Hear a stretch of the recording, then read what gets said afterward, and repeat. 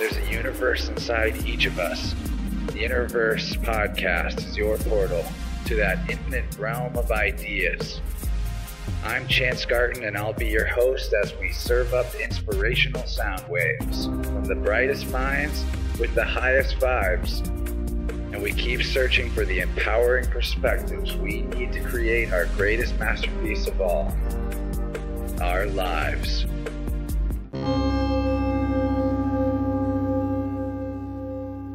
Welcome to the One Within All, back to the InnerVerse. Thanks for tuning in and showing up for your own well-being today.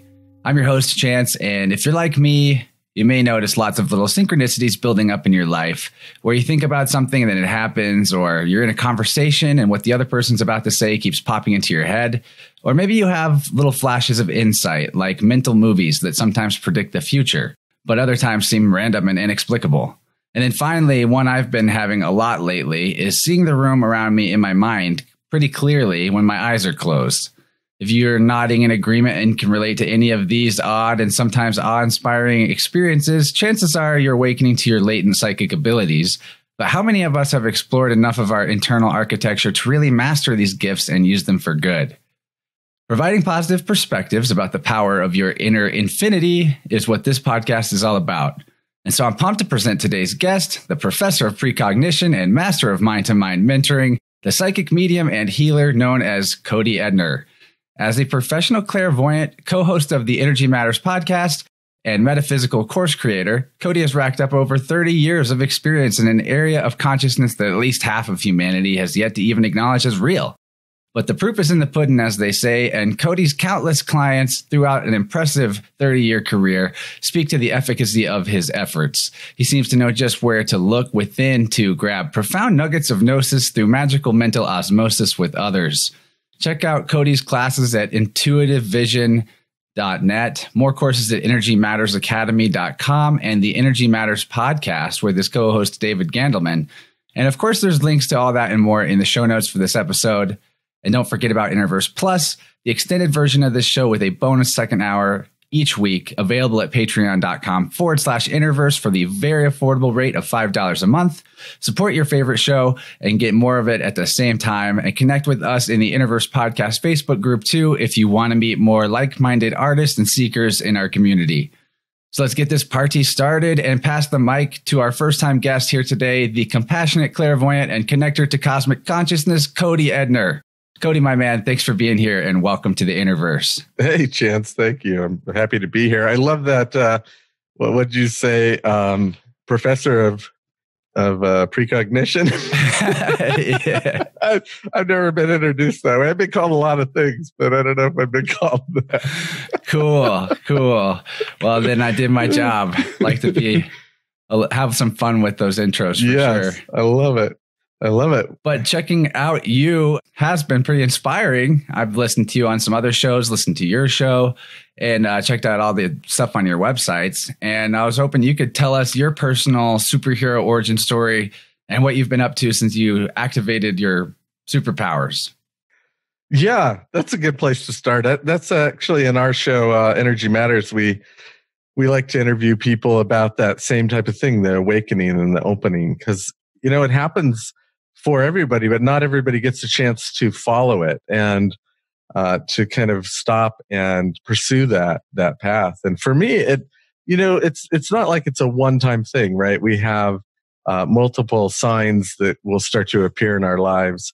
And if we stop and have the space to heed those signs and start to ask the right questions, we get to some pretty interesting answers. And the one opening that stands out to me the most when I was younger, I was about 14, and that was the first time I went to see a psychic. And prior to that, I'd been interested in this universe of energy and awareness and mediumship and kind of the things of the day. This was back probably in the early 80s. So got a few years on you there, Chance. I wasn't around yet. Yeah. But I went to the psychic and I didn't go alone. I had my crazy aunt. I don't know. Everybody's probably got the crazy aunt, right? That opens the doors for us in our youth. And she was taking me out to lunch and just shopping for the day for my birthday. It was 14th birthday. And we happened to go to a bookstore, and above the bookstore there was a psychic, a palm reader. And she said, "Do you want to get a reading?" And I said, "Sure, I would love to try that." And so we go up and see this palm reader. And when we get into the reading, by it, I kind of realize now she really wanted a reading because she went first. She said, "Well, I want to go first. I want to get a reading." And so I got to sit in on her reading. And there's this thing about being exposed to psychic energy that I didn't know at the time, but I know now as a teacher, that one of the ways we teach someone is we have them sit alongside of and match someone who's already opened up. And the minute you kind of connect with that other person's energy, you start to open up too. And so I'm sitting in this reading and my aunt's asking these questions. And for every question, in my head, I was answering it before the psychic said anything. And I was having the same answers. And that was the first time I kind of realized, and the thought at the time was, oh, I can do this. This makes sense to me. This is easy. And my experience in the world before that was that I didn't really know where I fit in, and I didn't really connect with some of the kind of ways that people interacted and the games that people played. In fact, I felt kind of disconnected from the world in a lot of ways. And I had these experiences before that of seeing energy. I would tend to see things around people, but I didn't know how to interpret them. And so I would see auras, and I would see a lot of times like a distortion field around a person might be a way to describe it. Rarely colors, but sometimes colors. And I didn't have a really good way to relate to that and to interact with that in the world. But the minute I kind of had this experience with a psychic where I was reading along with her, everything kind of made sense to me. Like, oh, I can do this. This makes sense in the world. This is how I see things. It kind of became a bit of maybe a almost subconscious realization. I mean, I didn't have a way to articulate it at the time. It's just everything made sense. And then I got my reading, and I don't really remember much from the reading, but I actually, back then we had cassette tapes. We recorded our readings on cassette tapes. So I found my cassette tape like a decade later, and I listened to it. And when she came to the point of, do you have any questions? I only had one question, which as a 14-year-old struck me as kind of a funny question. But it was to ask her, how do I develop my psychic abilities? And that was my thing then. And luckily, about 4 years later, I stumbled into a place called the Berkeley Psychic Institute, where I got my first reading in a place that also taught you how to develop your psychic abilities. And that was a very big experience as well.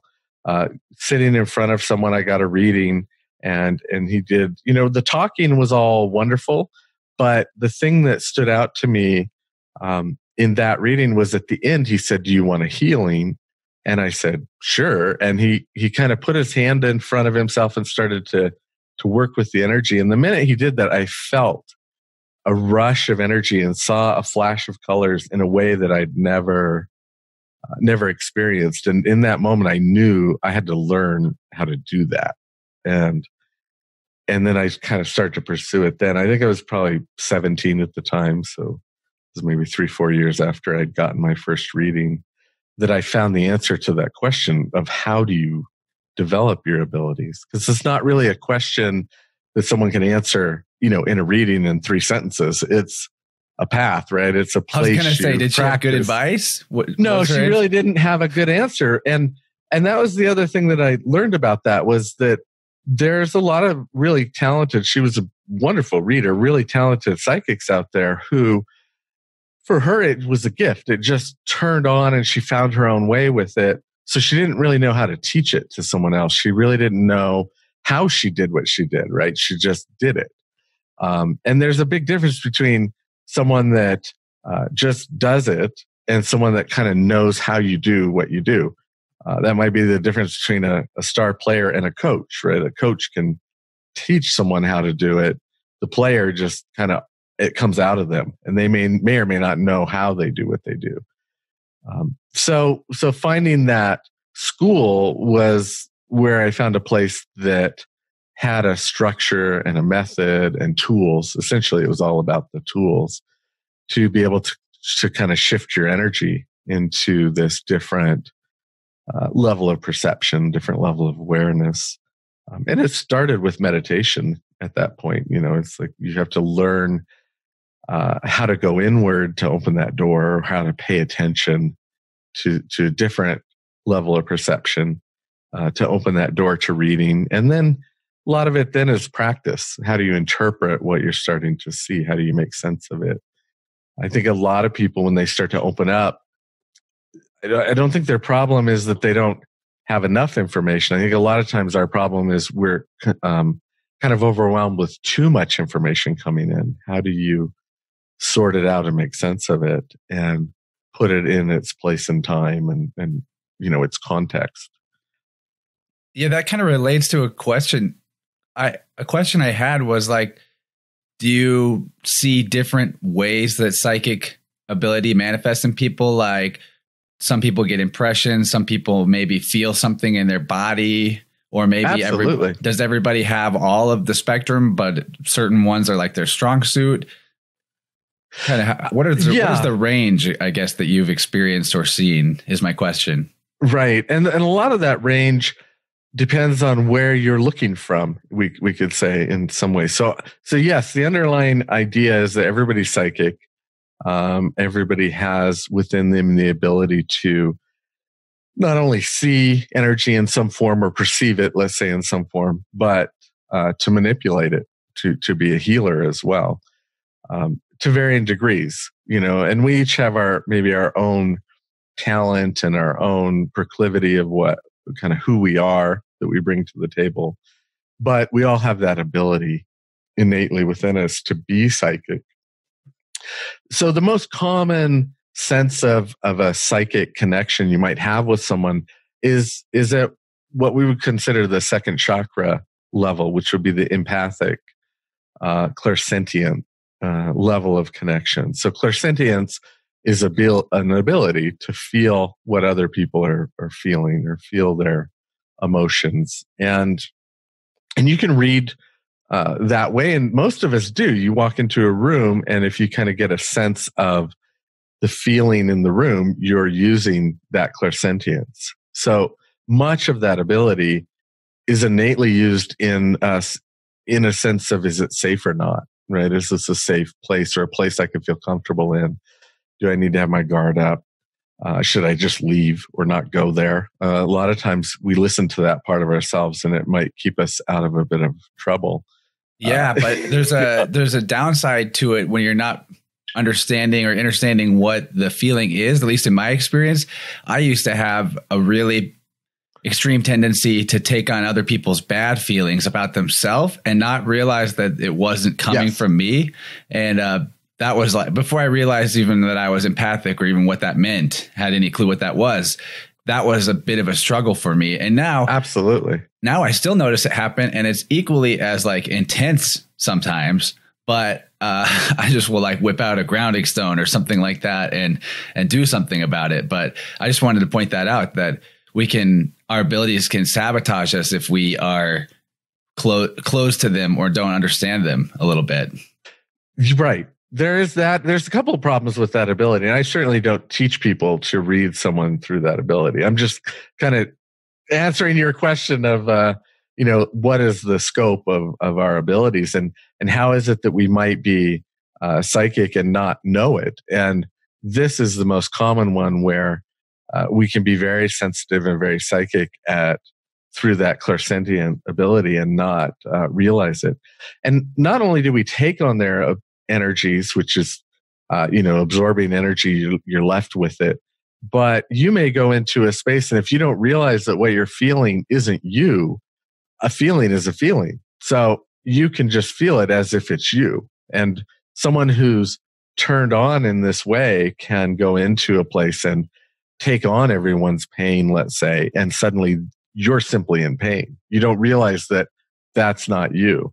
Or you might take on everybody's insecurity and suddenly you feel really extremely insecure and you don't realize that, no, everybody's not judging me or they aren't thinking bad things about me. I'm just feeling their insecurity as if it's mine.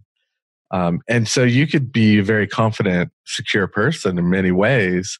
But if you don't have a handle on this part of you and you go into a place or you get in contact with someone that's, say, really insecure, you might suddenly feel insecure, angry, or whatever it is. Well, what's tricky about it is it's like magnifying. It magnifies the insecurity you actually innately, naturally have. We all have a little bit of insecurity. So when the feeling comes in, your brain like goes, okay, well, why is this feeling present? It must be from this. And it'll just whip out some old pattern of thinking that was self-defeating and be like, this is why you feel this way. And so then you really did think it came from you. So it's tricky because it comes from you a little bit. It resonates with what's already inside you. And so you have to have that self-work, self-awareness thing present, I guess, to mitigate that. Yes. And so that's where starting to know, we kind of teach it in terms of, and David, we teach it in terms of knowing your own space, right? Knowing what your own energy is. So you can have a match with someone, which is that similarity. And when you come in contact with them, if you don't realize that it's not you and you take their energy on, it magnifies and multiplies, yes, exactly what you're feeling. So then you're stuck with it, at that point. Like once you feel it, you've felt it. And you're right. A lot of what happens is if you don't have an answer for why you're feeling that, then your brain kind of has to answer that question. And it will answer it by kind of going to, your fears oftentimes, or your pattern, your programming type of a thing. Yeah, because for the brain, it's like survival. Because the brain's like, okay, why do you feel anxious? Is there a tiger? Are you about to drown? Like, it's just trying to figure it out because it's trying to keep you safe in a way. Right. It has to answer that question. And very much that when we're talking about the second chakra, that is a part of your survival mechanism in the world. So, are you talking like sacral second chakra? Just a couple fingers below the navel. So the first chakra is at the base of the spine, and then usually around the navel or a couple fingers below is the second chakra. So, I mean, the chakras in the system I'm talking about, there's 7 of them, and they start at the base of the spine. Cool. So they're numbered arbitrarily, just 1 up to 7. So kind of based on like the Hindu chakra system, generally speaking. Yeah, and it seems to be a fairly common chakra system in the U.S. Spirituality and meditation. It seems to be the one that has really kind of was in all the books, back in the 70s and 60s. And it's nice that we have this new collective understanding that is sort of a shared definition of terms that, especially in the last decade, I've seen so many more people that will know what that is and can talk to you about it. Before that, I mean, like when I was in high school, that word might as well have been something completely foreign, like another language. I mean, I guess it is another language, but yeah, it's become an English word though. In a way. Yeah. Yeah. It definitely has. And it's become a word that everybody knows, at least in a pop culture way. They know the word chakra and they've mostly heard it. I think most people, and maybe a lot of people don't understand what it means, or they kind of roll their eyes if you start talking about chakras, but it's there. It's kind of like grounding is there. When I started working with energy and getting into this world, when I started teaching even, I'd have a class come in and I'd ask how many people had heard of grounding, let's say, and nobody had. And now you have a group of seekers come in to learn some energy tools and learn to tap into their psychic awareness. You say, how many people have heard of grounding or grounded before? And, 80% of the room has. So it has really shifted over the last 30 some odd years, where a lot of these terms and ideas that we work with in terms of energy and spirituality are also kind of in our culture and our language, whether it's the idea of space and personal space, which was not a real big consideration, in the early 80s when I started, and now everybody has a conceptualization of what that is, and boundaries and grounding being one of those things. You might even hear it, a sportscaster might say, well, they look very grounded in that move, Yeah, they might not mean it in a fully understood spiritual sense of what is really being said, but it's creeping into even pop culture, like you're saying. That's something I want to return to, because grounding is a great topic and important thing to remind people of. I've brought it up on the show before that whenever I got into or opened up to energy and started even playing around with like energy healing, energy manipulation, crystals, didn't really know the importance of grounding and made myself sick over time until someone taught me that. And then, wow, completely life-changing. But my question to follow up on what we got here on is, since we're talking about chakras and this sort of common chakra conception system, are the other ways of perceiving, psychically speaking, related to other chakras connected to that? And so that's where I kind of started, was that when you were talking about different types of, say, psychic ability, a lot of it has to do with where we're looking from. So if we're very much tuned into the information from our second chakra, that's that empathic type of a connection and opening, clairsentience. The one that maybe is out there in terms of someone reading energy and seeing it would be clairvoyance, right? And that's the sixth chakra opening up and looking from the sixth chakra. So when we're centered in our sixth chakra, accessing that, it becomes a very visual world. That's where we would see energy and perceive things in that way. If you think of someone that's maybe being a bit more of a medium, there's like the idea of a direct voice medium. That's like a fifth chakra ability. And we have the idea, say, of knowingness, knowing something off the top of your head, just knowing an answer. That's in the crown chakra ability. And of course, it's a system, so they all work together and interact. But, if I'm going to read someone's energy, I tend to center in the sixth chakra and look at the energy rather than feel it. Partly, if you feel it, if you open up and read in that way, it's tiring. Yeah, you're like letting it in a little more. Yeah. And it takes longer to clear it after. So you can't really interact with that many people that way without getting exhausted or having echoes of the last reading taint the next one type of a thing. So if you're seeing it, it's a much cleaner moment. It's kind of a much cleaner thing in the moment, and it's a cleaner thing to separate from afterwards. So that's what our focus tends to be, is how to see energy in our classes. So we would teach someone first how to get it, open and connected with their own energy, how to control their energy, but ultimately how to see it, how to see energy. But everybody is psychic, I would say. That's the thing that the primary message is. It's not a special gift, but it's innate in being, because you are a spiritual being, which is made of energy, that's, having an experience in a body. So your true nature is the energy self. So obviously you can start to tune into and perceive that self. Of course, the louder thing is the physical sensation world. That's the thing that crowds everything out. But,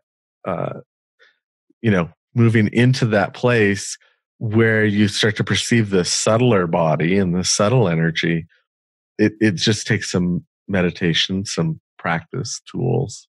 But it's not, it's there for everybody, let's say. Yeah. That's cool.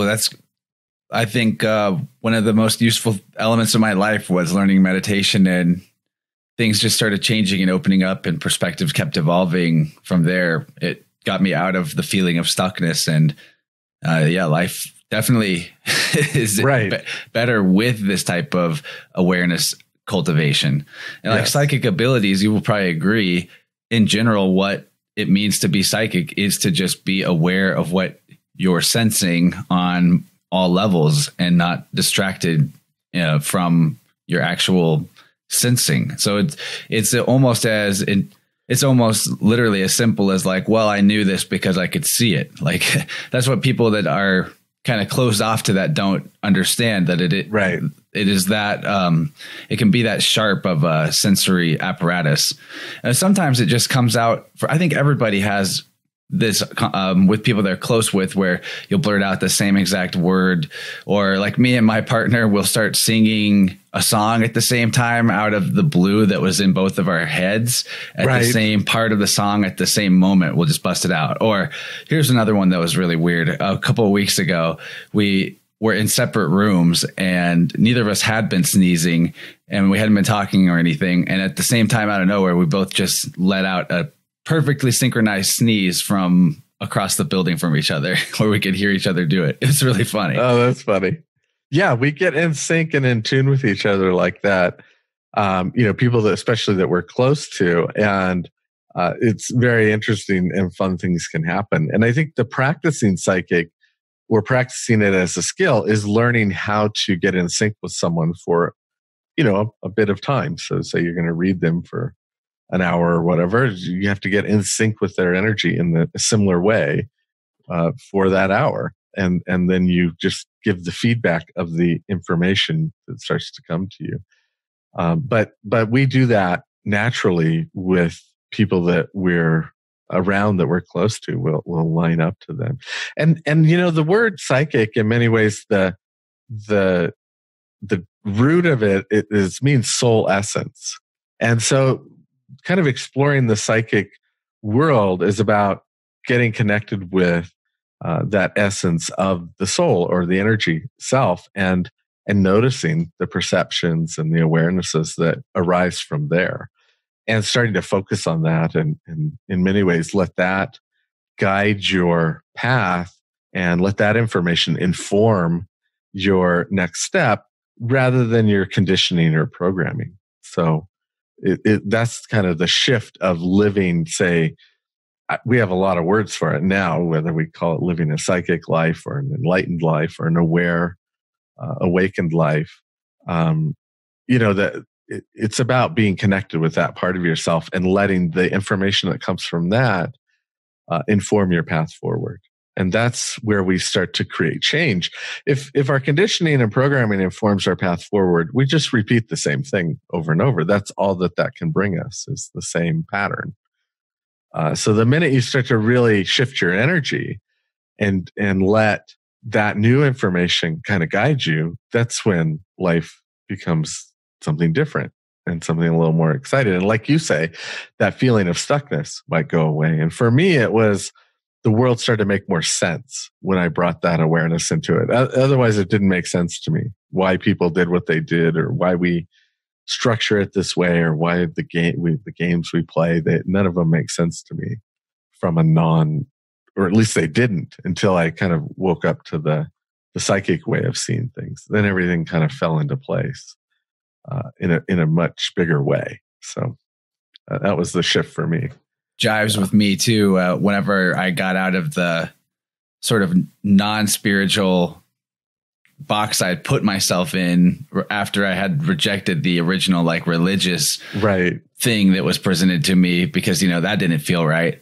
That closed me off entirely. A lot of people probably can relate to that, but opening back up to the soul essence of things, that I like looking at psychic as that definition, which is, that's great. Etymology always gives us a big clue as to the real deeper meaning of things. And with that deeper meaning, I like to take it to heart, I guess, that the psychic level, the soul level, is actually going, if you go all the way to the deepest part, it's just nature that you're touching, which is like this mind that's the totality of all mind.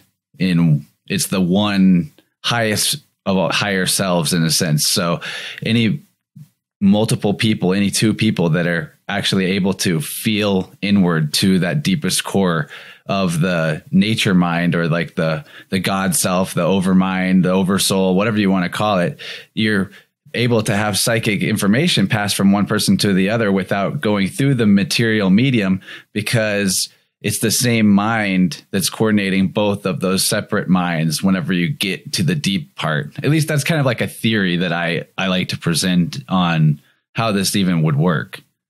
Yeah. And, when we get to those levels, we don't have a lot of good language for how to express that. One of the things about stepping into the psychic world is it's more experiential. Like, we can talk about it, but we like to guide you into the experience of it, right, in a class or whatever, because that's where it makes sense. Like, you suddenly have the firsthand experience of energy, or of seeing, where someone else's energy is, or seeing that type of connection, and it becomes very real all of a sudden.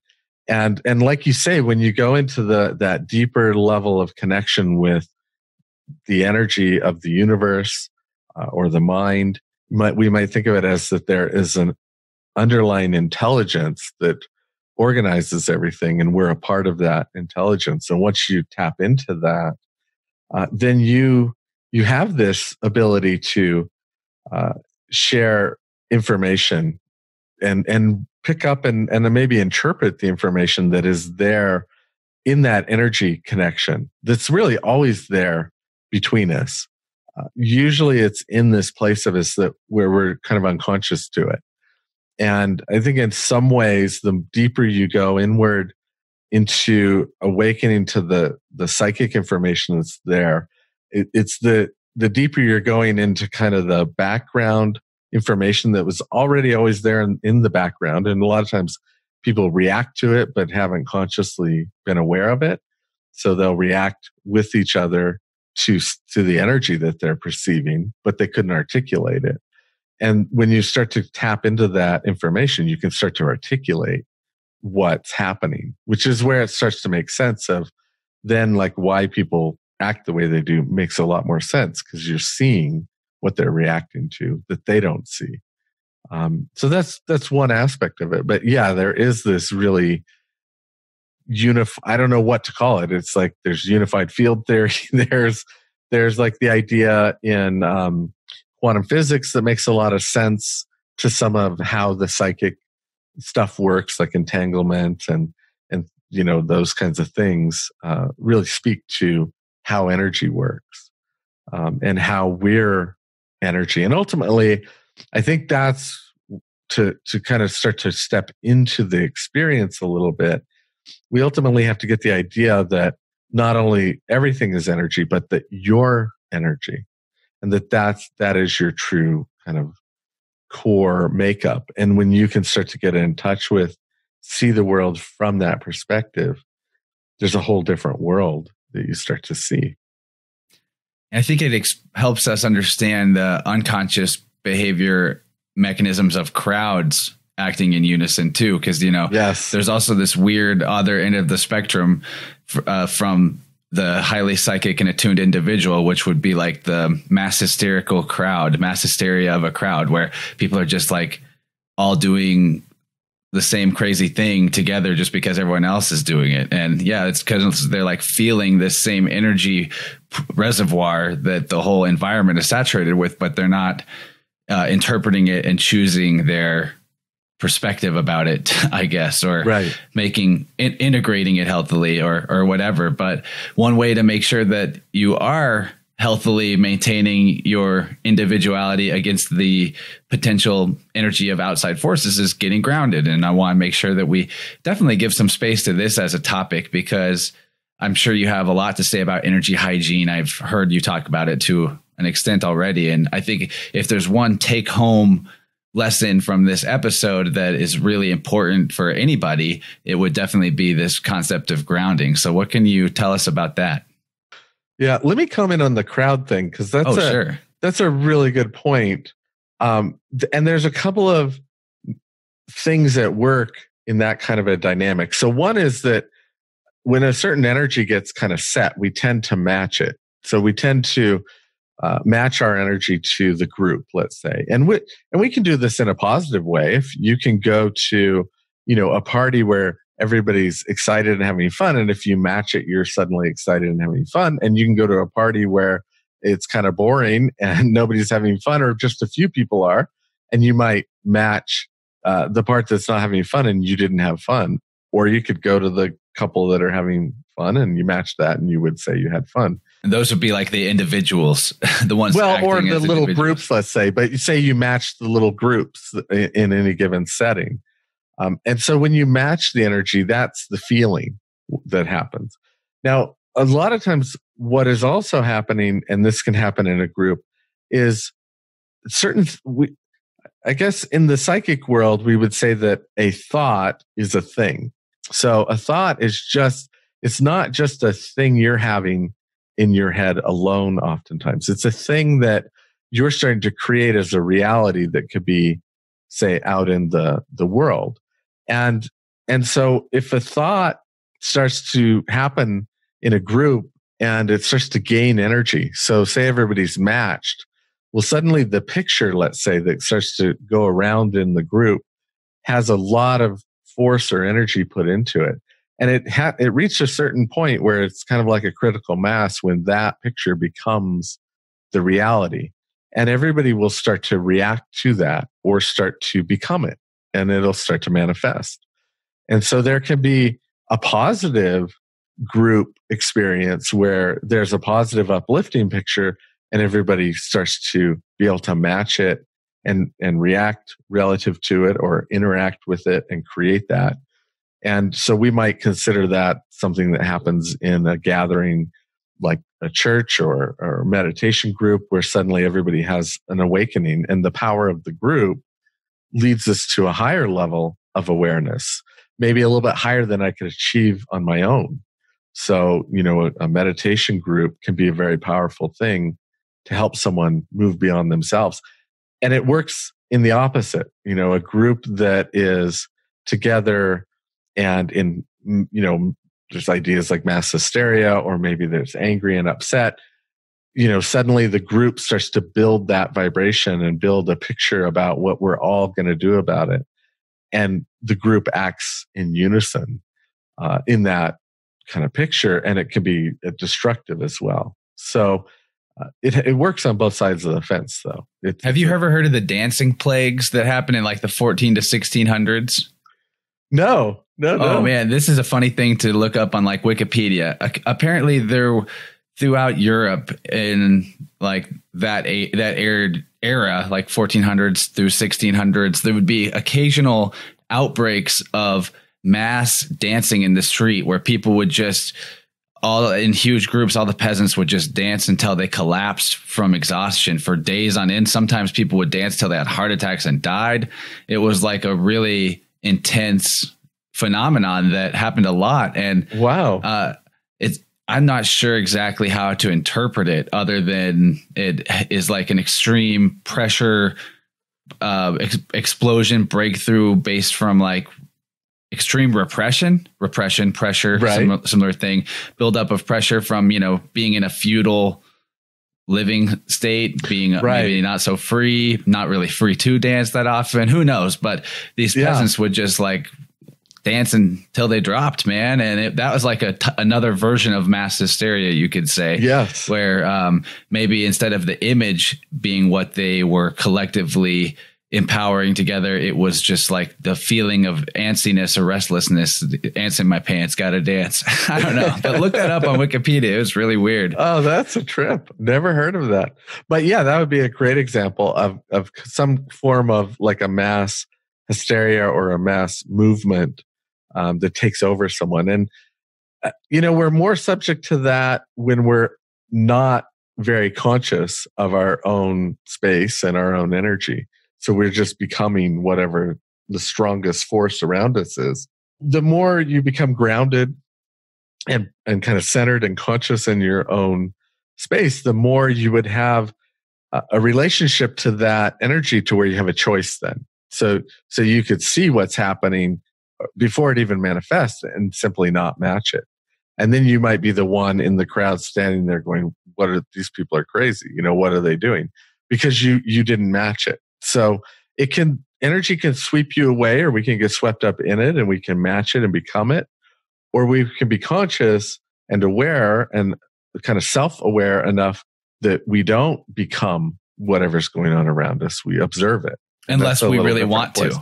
Well, yeah, you still have a choice to participate, but the operative thing there is you have a choice. Yeah. Where those people didn't have a choice. It took them over. And that happens in a lot of settings. And there's a lot of stories about in a religious type setting, people, spirit takes them over type of a thing. So there's a part of them that wants it and is seeking it, but there may not be a part of them aware that makes the choice in the moment, like that sees the two options. It just, you kind of get moved into it. And we have a lot of ritualized things to get us into spaces, certainly in our world. I guess the worst manifestation of this, if we're looking at the whole spectrum, would be when like war and battlefields happen. That's Absolutely. Where you go all the way to like the bottom. You're basically creating hell at that point. Exactly. And it can be riots and different things like that. Any kind of a outbreak like that where you start to create destruction and kind of hell, like you say. That would be an example of the bad manifestation of it, I guess, if you want to call it that. I really love this. I didn't expect to go into like this crowd psychology thing, but I'm fascinated in it as a topic, so it's fun. Right. It's interesting as psychology. I think it's interesting to look at everything through the lens of energy dynamics, and it's kind of has different levels to it, I'm sure. And some of the crowd dynamics and psychology, maybe someone's leading it. The more interesting ones are where it's more spontaneous. Like there's not a leader of it, but somehow that picture goes around and gains enough strength that suddenly everybody starts to manifest it in their own way. But it seems like, it's all the same type of thing. It's a trippy thing to look at. Yeah, it is. It is. But yeah, let's finally go ahead and answer like what we're going to tell people about grounding, maybe like a little mini exercise they can bring into their daily lives, or physical tools that you might recommend. And, what do you think the energy dynamic is when we're grounding? Is it the earth that we are working with for that? Yeah. I mean, there's a definite, once you move into, let's say, the awareness that everything is energy, then this idea of grounding, it makes sense, right? Because grounding is kind of a thing that we associate with energy in general. Like you plug a cord into the wall, and the plug has one of the prongs is for grounding, right? It's so that excess energy doesn't kind of leak out, let's say, or affect whatever it is you're plugging in. I think the example I like for grounding is the idea of a lightning rod. So once we get the idea that everything's energy and we're energy, and so you and I are each, say, a unit of energy or a universe of energy. So we could use this example of a lightning rod. So you have a house, and if lightning strikes the house and there isn't a lightning rod and it comes into the house, what happens? The energy of that lightning has to go somewhere, and it bounces around the house until it finds places where it can be expressed or grounded, essentially, and it fries all the wires, it fries everything. But if you have a grounding rod on the house, the lightning strikes the lightning rod, rather. It strikes the lightning rod, and that energy is all channeled down into the ground, and it's just grounded out. So we're much like that. We're like an energy system that if some charged energy comes our way and we're not grounded, it will tend to bounce around in us. And we might experience that as agitation or frustration or anxiety or upset. And then if we're not grounded, we don't have anywhere to put it, we'll have to pass it on to someone else. And so you might be agitated until you run into that person that the energy imbalance is right, that you can snap at them, and then they all of a sudden are in that energy.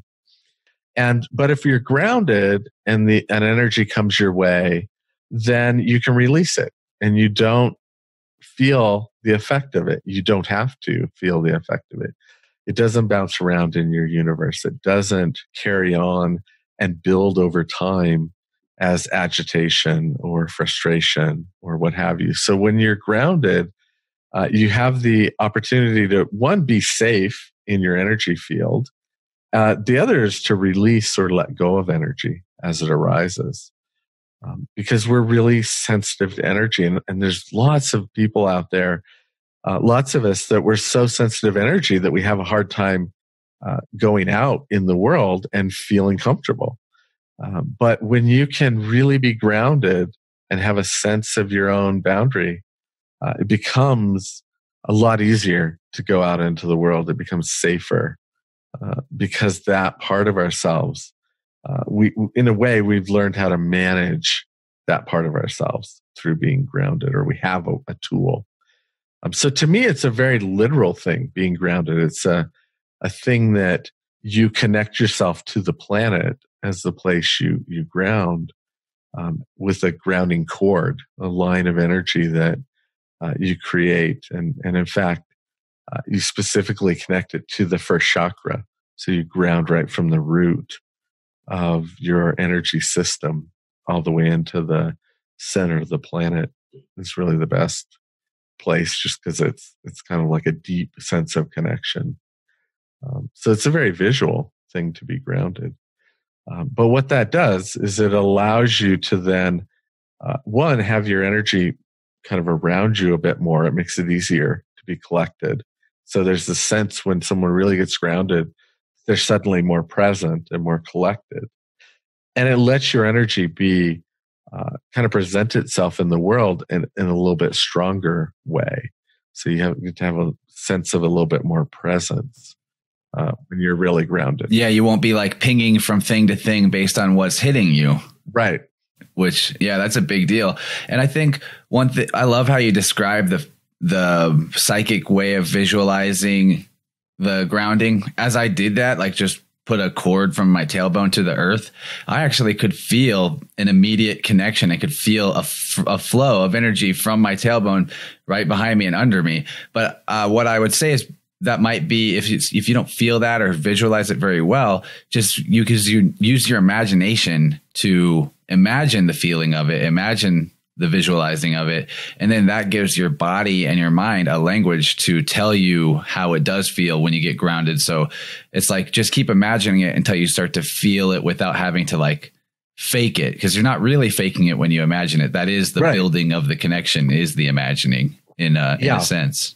Well, and this leads to kind of a misconception in the, in our own, say, perception of the psychic world that can happen, which is, we've been told, if we see things in our mind's eye, we've been told that that's our imagination. And it is how we can creatively imagine something that's beyond what's here. But that place where we imagine, where we create an image and see an image, is the same place that we would also interpret a psychic perception. So if I'm going to look at your aura and see the energy, I only have one place that I see stuff in. And sometimes I see a fantasy that I'm creating, and sometimes I see what I want to look at. And so it's all about learning to recognize what you're focusing on, what you're tuning into, and what you're actually looking at. Because the imagination, it's the same apparatus in the same place. So whether I'm imagining, a trip that I'm going on, or I'm looking at your energy, I'm still kind of viewing it in the same way. But I have to know what I'm doing with my energy and attention to know the difference between what's something I'm making up and what's something I'm creating or seeing. So, when I create a grounding cord, it is a visual thing. It is something that you see that image from the base of the spine into the planet in whatever image you want to use, whether you like a line of energy or, a tree, if you're really into nature. So it's whatever. And it may be that as you start to see it, there's a feeling there, or not, but you just start to, like you say, kind of validate the visual first, and the body will follow suit. And in many ways, it is a language. You are communicating something to your body as a spirit through that imagery. There is that mind-body connection. And so an image of being grounded translates to the body that it's safe, it's connected, it's here on the planet. It has a lot of different layers to it. Yeah. Yeah, physical and metaphysical. Right. One thing I like to consider with this imagination, perception, imagination being like it's one of your senses, actually, not just this faculty of creativity. I like what idealists in philosophy have said before me, which is that imagining isn't a type of thinking. Thinking is a type of imagining.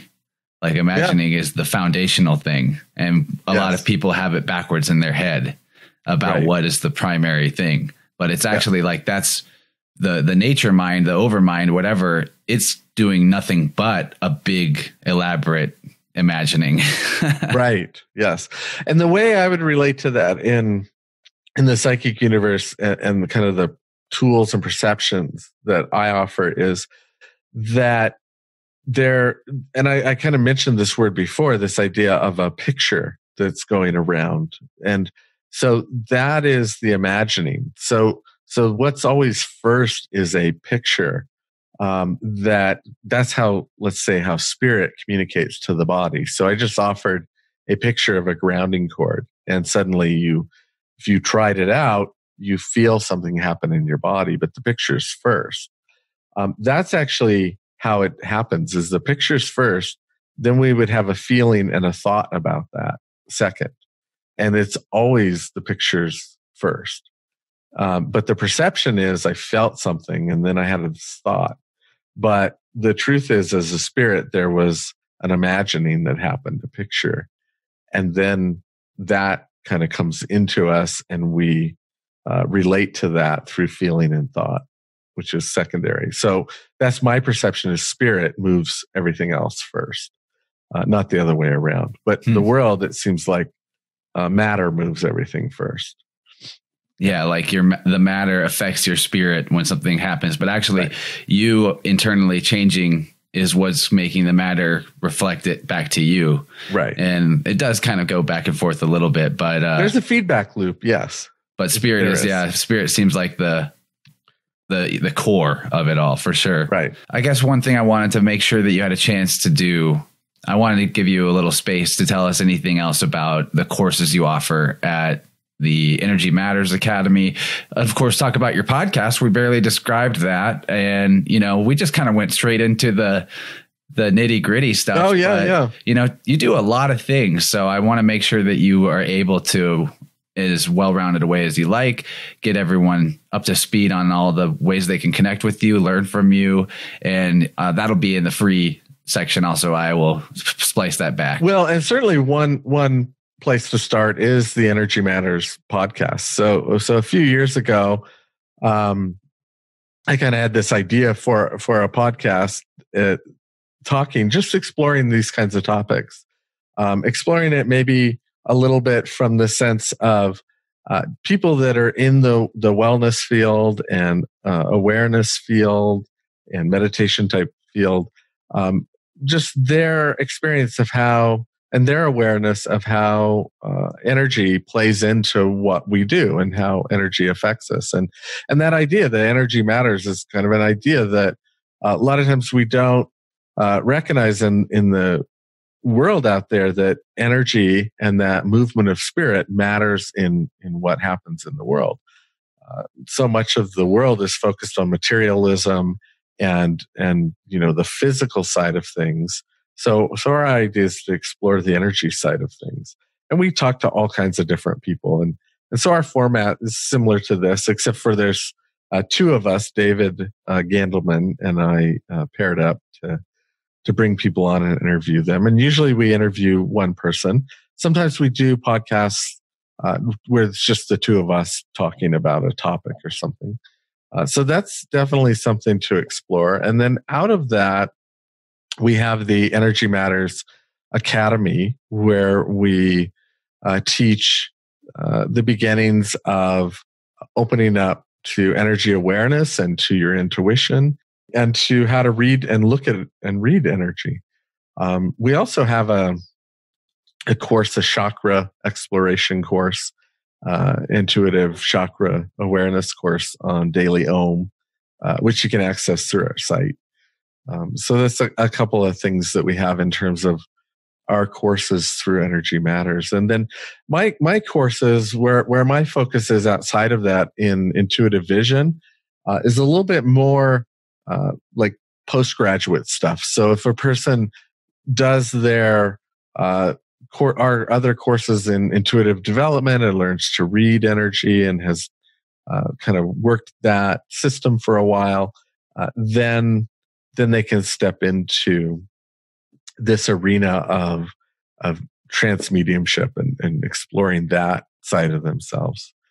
Although I am looking at an idea of starting a mediumship course that's kind of for the non-trance medium, but just how to explore our mediumship in the world and how to relate to guides and entities through that lens a little bit. That would be a little bit more of a beginner course, but I haven't figured that one out yet. And it would be a little bit shorter than my trance medium course. I don't know if you noticed, but the trance mediums that I train, it's not a casual training. It's a 5-year training. So by the end, they, they basically have their black belt or their graduate, their doctorate degree in mediumship. No, they're pretty high level practitioners, but that's our goal. But we start everything with meditating. How do you learn how to ground and get centered and start to tap into this part of oneself? And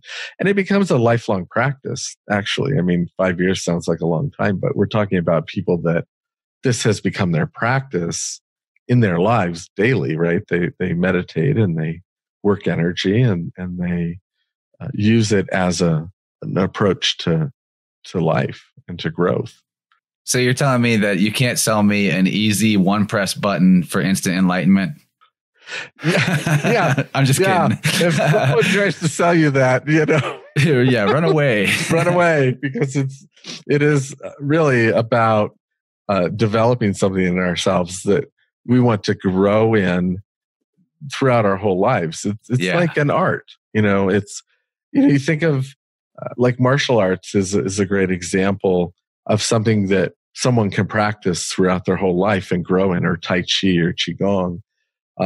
Anything that we kind of look at as an art doesn't really have an end point, because we're growing in that, hopefully, our whole lives.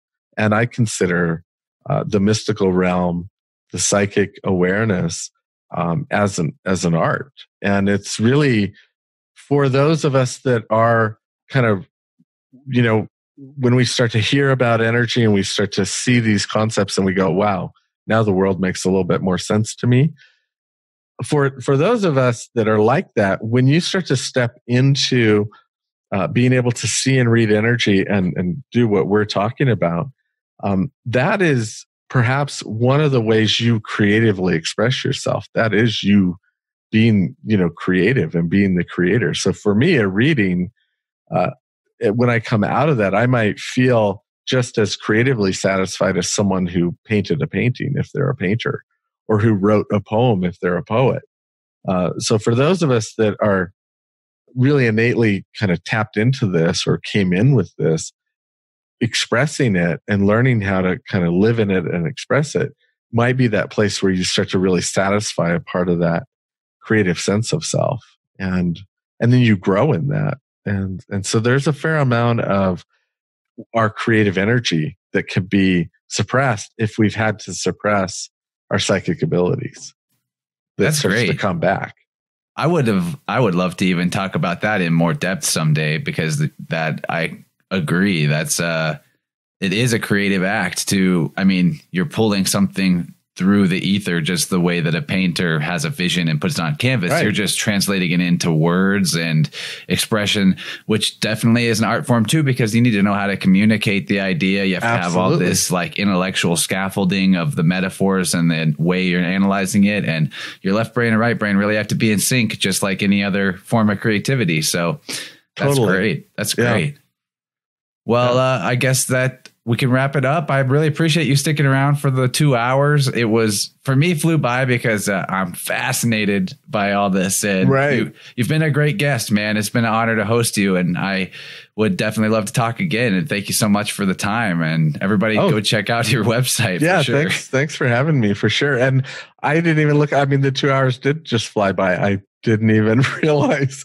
But that's what happens to me when I talk about this stuff. And it sounds like to you, you know, those of us that this is our thing, it's like time just flies by when we get into this energy and into this space. And that's certainly something that happens in reading or mediumship, is you lose track of time when you get into this space. Time has no real meaning. So, which is very liberating, liberating type of feeling too. So cool. Absolutely. Yeah. Well, thank you so much. It was great being here, and I look forward to chatting again sometime. Awesome. Thanks, Cody. All right. Thank you, Chance.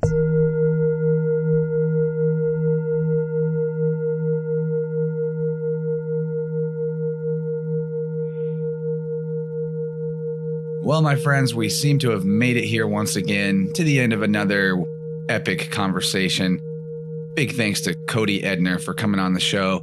I really love talking about metaphysical stuff and psychic abilities and human superpowers. I hope you guys enjoy this type of talk too, and maybe we've even pointed you in the direction of some resources you can go to develop your own abilities, which is probably the real reason why the podcast even exists here, is to try and point you in that direction, help you see what you might not have realized was possible for you. And yeah, Cody may be one of those people that kind of just snapped out of it and was all of a sudden able to access deeper levels of his abilities and powers as a, conscious, infinite, super creator, mega being that we all are. But another person's raw talent will never equate to your hard work and dedication. So even if you didn't have the gift or whatever, and you wanted to practice this type of stuff, you definitely can. There's a lot of evidence to suggest that pretty much all of us do have the ability. It's just a matter of what's blocking us from it. And yeah, like anything, there are aptitudes. There are things that we're more excited about doing than other people are. And that excitement is a big part of what actually fuels your aptitude. So if you want it, get stoked about it, and then dive into the research and commit yourself to the practices. I mean, that would be more than I can say I've done. I have some natural abilities like anybody kind of does, but I haven't spent a lot of time trying to specifically develop and practice psychic powers. You might be wondering why I didn't actually try to put Cody on the spot during the episode and make him guess what number I was thinking or things like that. I didn't even really think about it till after the show, but maybe that would have been more entertaining to stump the psychic or test the psychic and demonstrate his amazing abilities. I don't know. That just didn't really feel like fun to me. So I did what was fun for me, which is to get deep into the metaphysical mechanics and the ways that each of us can actually experience this differently in our own lives. And I think this conversation really paired nicely with the most recent episode with Lisa Erickson.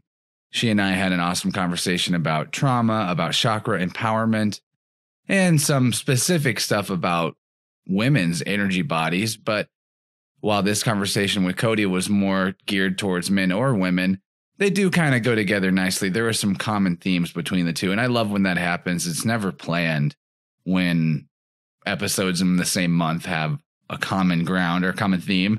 It's just a cool little synchronicity from, I guess, the universe. Like I said, I did have a lot of fun with this one. It's always a blast for me to get to tell somebody about the dancing plagues.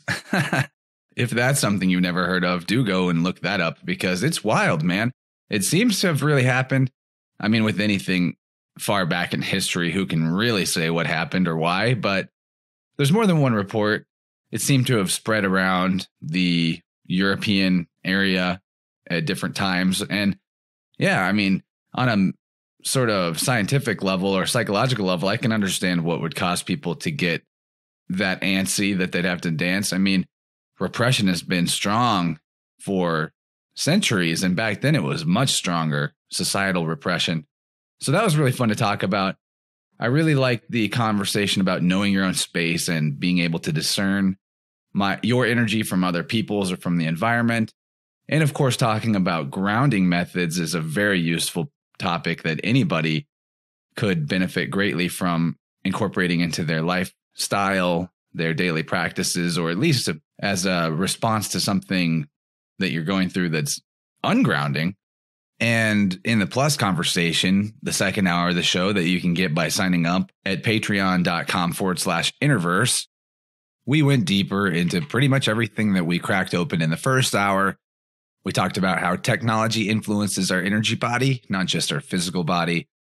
We got more into grounding practices and how they can help us navigate the psychic experience, the expanded consciousness view on dual and non-dual aspects of reality. So that got really good and philosophical. We discussed spiritual deprogramming as it works in the class that Cody teaches, and the difference between energy blocks in the body versus in the mind, similarities between the creative flow state and mediumship. We talked about trans-medium training that Cody provides and stepping out of the physical to access information. That's real juicy. And we had a conversation about hypnotic states and protecting oneself against malefic spirits or manipulative people. And of course, that's not everything that's in the Plus extension, but I can only tell you about so much of it. The rest you're going to have to hear for yourself. Remember, if you sign up as a patron on Patreon for $5 a month, you're getting each and every podcast double length, exclusive, super long 2-hour conversations, which are much more fun because we get a lot deeper and weirder in the second hour. I mean, it's kind of inevitable that after you talk to someone for an hour, the second hour, you're further from the surface of what they're about and deeper into the core. I mean, it just seems logical. So if you like InnerVerse, if it might even be your favorite podcast, what are you waiting for, man? Do yourself a favor, buy yourself a Christmas present. That's also a Christmas present for me, which is a $5 subscription. I mean, you can cancel anytime. It's great. If you want to just hear certain episodes, I don't mind. I would just like a little support, and I'd like more of you to hear the awesome Plus extensions because, like I said, I think they're better than the first hour. And it pains me to paywall them, but I have to be real about my own personal boundaries with energy, which would be vastly in disarray if I didn't create some sort of way that you can reciprocate all the time and energy I put into the show back to me. And I don't put ads in here. I'm not trying to sell you anything. I barely do anything self-promotional, unfortunately. It's kind of a flaw. So do it for me. If you like me and you don't want to pay me, do some sharing of the show. That'd be awesome. Let people know about it. Tell your family about this weird podcast you're into while you're at your Christmas break, seeing all them, especially if they're totally not into off-the-wall stuff like we talk about. All the more reason to expose them to the expanded consciousness universe of strange phenomenon and creative capacities of human beings. I do like to think that while not every episode or guest might be for everyone, there is something interesting to pretty much anybody in the archives of the show. And then plus there are 70, maybe 80 at this point. I'm not exactly sure. It's easy to lose track, but that's probably how many episodes I've done with full on second hour Plus extensions. So getting a lot of bang for your buck for that $5, and it will help me keep doing this, get the equipment I need, feed myself sometimes. You never know what $5 means to another person. But for me, whenever I see one of you guys sign up, I get a big boost just out of the fact that someone is investing in more self-knowledge, more self-exploration, and of course, investing in my podcasting journey, which I really wouldn't be able to expand that journey without your investments because there's only so much I can do. Because if I was all alone in this journey, it would really be just an audio journal of conversations I'm having with people. the real point is that it's going out to you and you're taking it in, absorbing it, maybe even connecting with the guest of the day, which with Cody, you definitely could stand to benefit quite a bit by connecting, either through listening to his show too, or finding one of the courses he offers and jumping in to expand your powers, man. You have infinite power, but you have a limited mindset. So when you think about it, that's like the primary conflict of the entire universe, which is that infinite source consciousness decided to limit its perspective on what of itself it could see. And boom, voila. Before too long, you've got a universe like we've got with all this duality and all this light and dark and all this knowing and not knowing and all this happy and sad. It is a fun game, though. I'm glad we're playing it. I'm glad we're both in the same dimension together.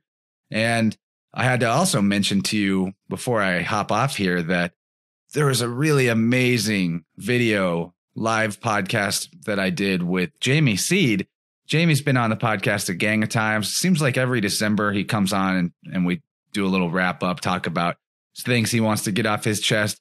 Jamie's a really good friend of mine who is an epic photographer in the music festival world and an all around hype man and good guy. Very, very supportive of friends and has a large following. So he does a good job of blowing people up. And I really appreciate him coming on and doing a live stream with me that was a 3-hour super show. You can find the video of that on Facebook at the InnerVerse page, which is where the live stream happened. Or you can go to YouTube and type in InnerVerse if you're not subscribed there. And you'll find that 3-hour super show. We did call-ins. So if it sounds like fun to you to call in like a live radio show type thing, let me know by leaving a comment on one of those videos and saying, do this again or whatever. And maybe I'll do a better job of alerting the masses that is happening next time. It was kind of a spontaneous thing, but it felt like the right way to finish off 2019 podcasting season in style. And the live call-ins were amazing. They actually all turned out to be people who had been guests on the show before. So it became quite an entertaining and enlightening experience. And I will probably get around to posting the audio version of that conversation on the InnerVerse feed for the podcast RSS feed at some point. So you'll see it there. But there were some video components that make it very much worth watching. And like I said, it was a super show, 3 hours long. I think a total of 6 or 7 people, including myself, were involved in that conversation over the course of 3 hours. We talked about bad experiences with cops and how to transmute those fear feelings. And when you're in quote unquote trouble, even for something you didn't do, and how to just shine love and bring compassion to the situation and not get into worse trouble with cops. We talked about a lot of stuff that happened in 2019 that was kind of messed up or at least controversial and got a little riled up about some aspects. It was quite a powerful live energy that was happening in that broadcast. And we talked about, but it was a 3-hour show. So we talked about a lot of stuff and it would be silly for me to try to describe it all to you. Just know that it's out there on the InnerVerse YouTube. And I've got another shorter video that I'm going to post on YouTube and Facebook soon. And I'll still put an audio version in our RSS feed, but I just wanted to let you know that there are occasionally alternate styles of content that I put out. I still am experimenting a little bit with video. It's a lot of fun for me. It's just not as easy to clean up and make quite as nice as the audio only shows are. So it's more work for me. All the more reason for you to support me on Patreon, because then I guarantee there would be more video content if I had more resources to throw at doing the show, including and especially time. So yeah, that's all I got for you guys for today. There will be probably 2 more episodes, full episodes, aside from the ones I was just describing in 2019 before the end, because I do have several recorded and in the chute, just waiting for me to get around to chopping them up and putting them out there. I love and appreciate you guys. Thanks so much for listening to the podcast, and big thanks to everyone who supports on Patreon. You guys mean a lot. Like I said, every time I see one of you add a subscription, I feel way more validated about what I'm doing. I know I should just do what I know is right and not seek validation from the world and from other people, but You have no idea how special it feels when you decide to become a Plus member, because it makes me feel like my dream of being a podcast host is real. Even though I'm doing it and been doing it for years, something about it feels almost like I'm faking it until I actually have people showing up to support it and, engaging with me about it. So find me on social media, follow InnerVerse on Instagram, Facebook, Twitter, whatever. Hit me up, send me a message. Let me know what you think of the show. Let me know who you want to have on the show, what direction you'd like to see the podcast go in the future. Can't promise that I'll do whatever you ask, but I would love the feedback because, I'm still exploring myself. I mean, there's tons of directions I could see myself going with InnerVerse. So we're just getting started. 2020 is going to be killer, and I can't wait to keep it going, keep learning and expanding and fueling that stoked passion for life and art and music and fun. And yeah, we got this. I'll talk to you guys soon. Bye-bye.